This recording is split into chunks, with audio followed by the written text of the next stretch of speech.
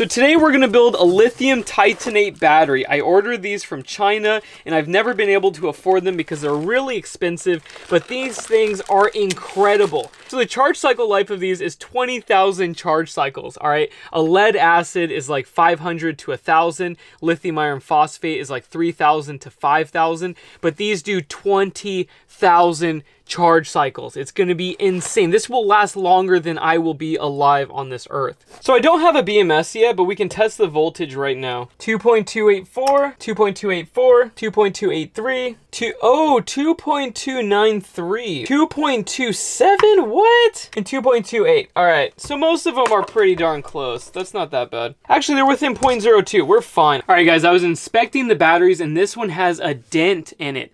But I was relieved because all I need out of this for a 12-volt pack is 5 cells because the BMS I'm using is 5 cells and I've got 5, and so the 6th one I wasn't going to use, and this is the only one that had damage. I don't know if you can see it in the video. Can you see that right there? It's very subtle, but you can feel like it got whacked. And these were packaged really nicely, so I don't know. You never know what happens during shipping. Everything else looks perfect. So for my project, I'm going to use these 5 batteries and then put this one to the side. And I actually don't know how I'm going to put this battery together. Look at this. These can short circuit real easily. So I have to protect both sides. So I think I'm going to drop this in a box and have them stacked like this. Very carefully, I'm going to wrap this with electrical tape. I know how much my viewers do not like my electrical tape jobs, but I think it will be good at the end, so just give me a second, alright? Give me a chance. So now I have 3 cells, and it's positive, negative, positive, and then we have negative, positive on top. So main battery terminal positive over here, and main battery terminal negative down here.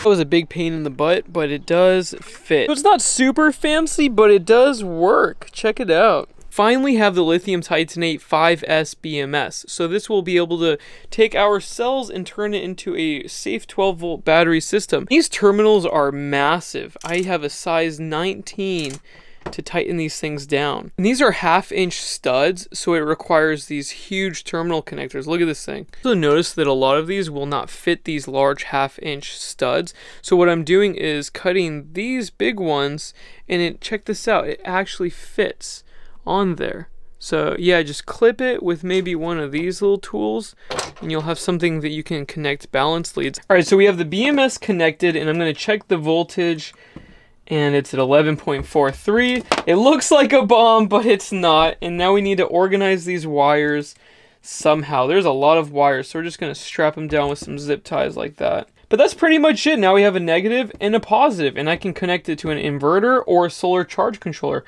whatever I want really. Now we're going to charge this up and see what happens when we give it an over voltage situation. So the max voltage that this pack will reach is 13 volts. And I also checked the cell voltages and it's balancing the pack correctly. We're doing a capacity test, so we're going to see how much of this battery we can use with standard 12-volt equipment. So we have a heat gun, we've got a watt meter, and we're going to see how much we can pull. Alright guys, we're at 175 watt hours and this thing's beeping like crazy. So I'm going to check the voltage. It's 10.5.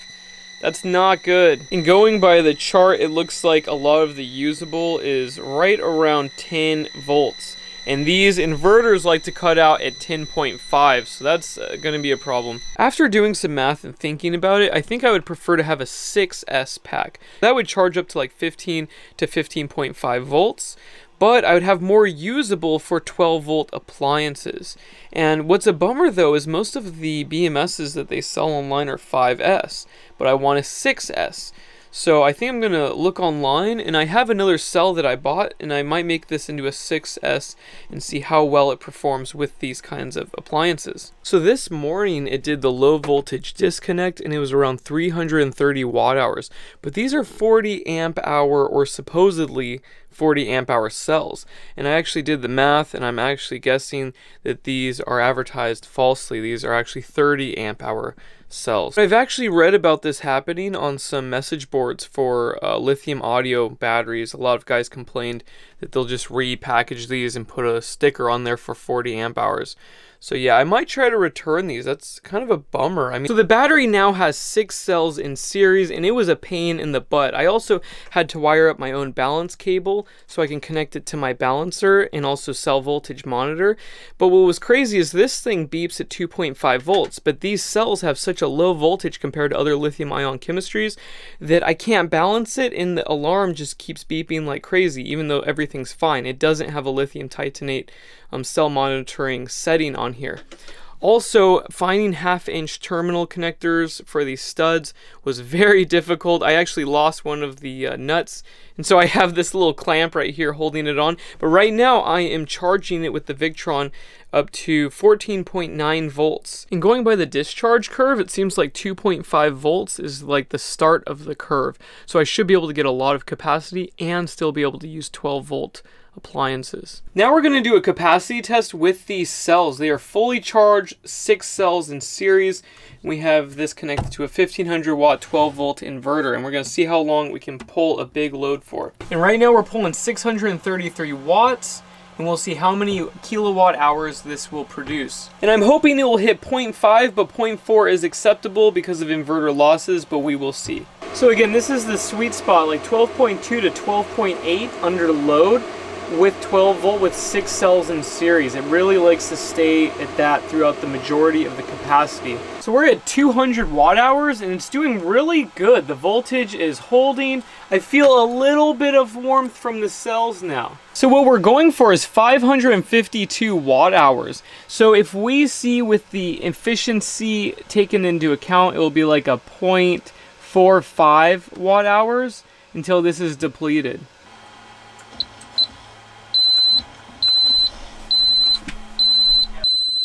Damn it!